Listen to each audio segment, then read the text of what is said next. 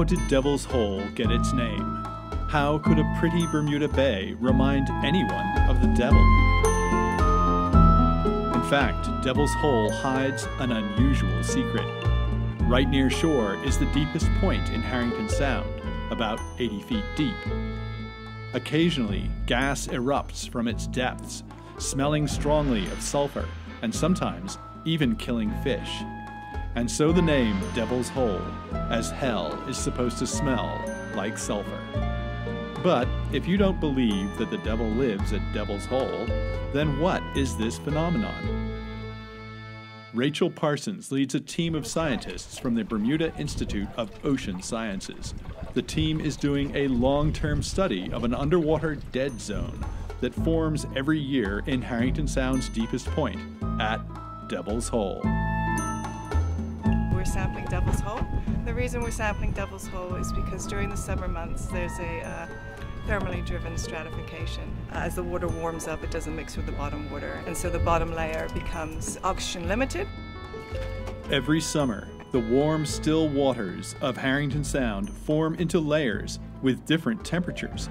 The layers do not mix unless the water gets rough. One of these layers gets trapped on the bottom of Devil's Hole in a very large, collapsed cave. Because the layer does not mix with the rest of Harrington Sound, no fresh oxygen comes in. The creatures that live in the hole use up all the oxygen and then they die. This creates what is called an anoxic dead zone, an area with no oxygen where only certain types of bacteria and microbes can live. As autumn weather gets rough, waves stir up the water layers and the dead zone disappears until the next summer, when warm weather and still water allow it to form again. Humans need to study dead zones because in 2010, scientists discovered that global warming may be removing oxygen from the ocean, creating new dead zones or making existing dead zones larger. Globally, dead zones occur in several places, off the coasts of California and Oregon, in the Black Sea, to name a few. But the Devil's Hole dead zone is uniquely easy to study. At Devil's Hole, the water is shallow, warm, and clear. So because it is so easy to study, Devil's Hole is a unique and valuable dead zone laboratory. Because the Devil's Hole dead zone disappears each year and then reforms again the following year, it creates a unique opportunity for scientists to study how dead zones form. Parsons and her team are trying to discover if the Devil's Hole dead zone follows the same patterns as dead zones in other places. But first, Parsons and her team will use probes to see if the dead zone is still there or if rough weather has turned over the waters of Harrington Sound, eliminating the dead zone. pH at 8.48. Anna is using another probe to measure oxygen levels.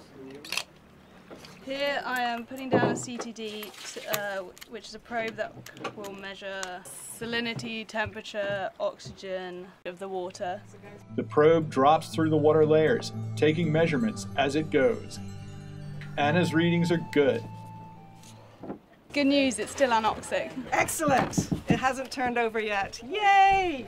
Rough seas have not yet wiped out the dead zone, so using the probes, Parsons and her team will now measure for all of the characteristics of dead zones, such as a lot of silt and sediment, very little oxygen, a lot of bacteria, and abundant quantities of the chemicals and compounds that bacteria produce.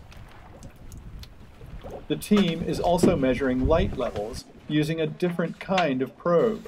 Stacy monitors light levels as the probe sinks. The dead zone should contain a lot of sediment, so light levels should drop the deeper the probe goes. Light levels will also indicate whether the dead zone is expanding or not. Yeah, so right about 15 meters, the light levels drop significantly, which is great because that should correlate with the anoxic layer. Yeah, so it hopefully means that there's a lot of particles in the water. We're actually looking to see if the anoxic layer or the low oxygen layer has expanded spatially, which means over space, or temporally over time. So did it start earlier in the year? Did it go later in the year? Is it going higher in the water column? In other words, is global warming and warmer water causing the Devil's Hole dead zone to expand? So today Anna found that the oxygen was dropping between 19 and 20 meters. It usually doesn't drop until around 22 meters, so it is getting higher in the water column. And Stacy found that there was a jump in the light availability between 17 and 19 meters, and we suspect that that might be particles, which means there might be a lot of bacteria down there doing something. So we're kind of interested to see what they're doing. As the dead zone animals die from lack of oxygen, the amount of bacteria rises dramatically. The bacteria generate a lot of organic carbon and other chemicals. The entire process makes the dead zone into a stinky, murky, sedimentary layer with very little light. To get samples of that stinky water, Becky uses yet another probe. This probe has ports at both ends. She lowers it with the ports open. When the probe reaches the dead zone, a heavy weight is dropped that slams the ports shut, trapping the dead zone water inside. We're sampling for nutrients, so we're looking for nitrite, nitrate, ammonia, silicate, phosphate. The dissolved organic carbon will tell us, is organic carbon being produced by the bacteria and the other microbes at Devil's Hole at depth. We hypothesize that there would be more organic carbon at the bottom than there would be at the top, and preliminary data shows that this is correct. The organic carbon sludge is highly visible. So this is at surface, and then this is at depth, so it shows you how many particles are at depth. Laboratory analysis proves the team's hypothesis. The white dots are bacteria. As the samples go deeper, the bacteria levels rise. Becky's dead zone samples can also be used to compare oxygen levels to samples from above the dead zone. So the colour in this one shows that there is oxygen present because the chemicals bind with the oxygen, but I'm not actually sure what the reaction is. This one has got no oxygen, which is the clearest indicator is because it's white, but then they'll analyse them back at the lab. This series of graphs shows what happens as the probes descend into the dead zone. The temperature and oxygen levels suddenly drop, but bacteria levels suddenly go way up. The team's work proves that the dead zone is still there and the chemical processes are happening as predicted. The bacteria, microbes, gas, and stinky sludge are all increasing, but summer is ending.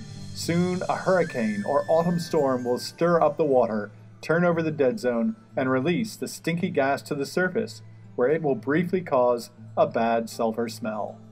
This process happens every year and gives Devil's Hole its curious name. But Devil's Hole is more than just a name.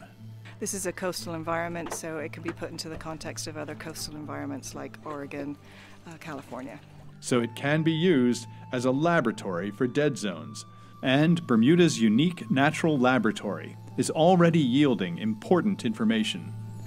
These graphs show Devil's Hole dead zone measurements from past years. The shrinking red areas increase over the years, meaning the cold water dead zone is increasing in size.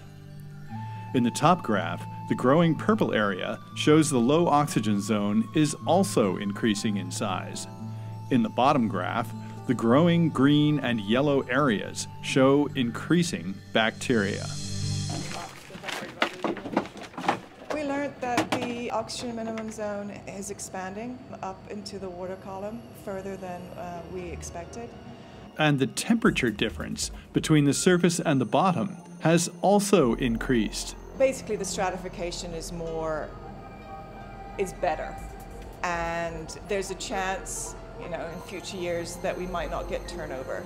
So, if temperatures keep rising, winter storms may not mix the layers, leaving the dead zone in place and growing. It sits in a submerged cave, but if it starts to come up into the water column, it can expand around the bottom of Harrington Sound. And basically, Harrington Sound could become like a dead city.